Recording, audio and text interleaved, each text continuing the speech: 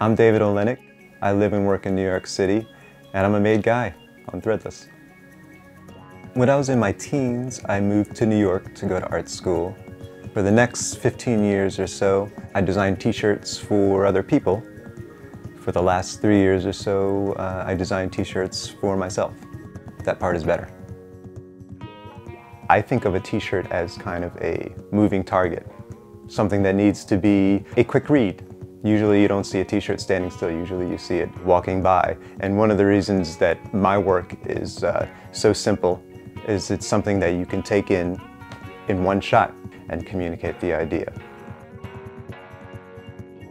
The work I'm doing now comes from being able to integrate, the two things that I'm probably good at.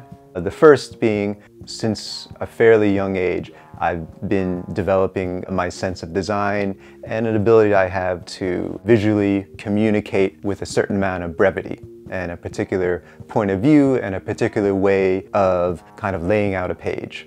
And what I've been able to do lately is use my design sense and also be able to express my sense of humor, which up until now has been something that is only private.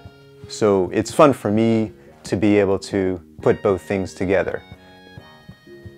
Most of what I use as inspiration doesn't have any direct reference to the work I'm doing. I like to surround myself with fine art. I like to go to museums and galleries, and I think of inspiration more of filling up my brain with as much nourishment that hopefully I can spit out something that is interesting.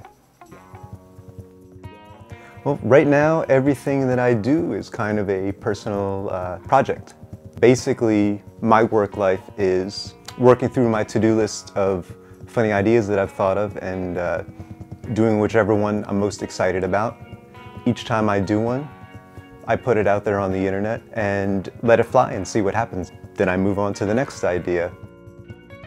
One of the things I think is really important is for the words and image to be perfectly integrated. I find that one of the things that designers struggle with, including myself, is thinking of word and image as two separate things. Really great graphic design doesn't make any distinction. Letters are shapes, and the way to make a design work with both typography and images is not to make a distinction, to think of them as one thing.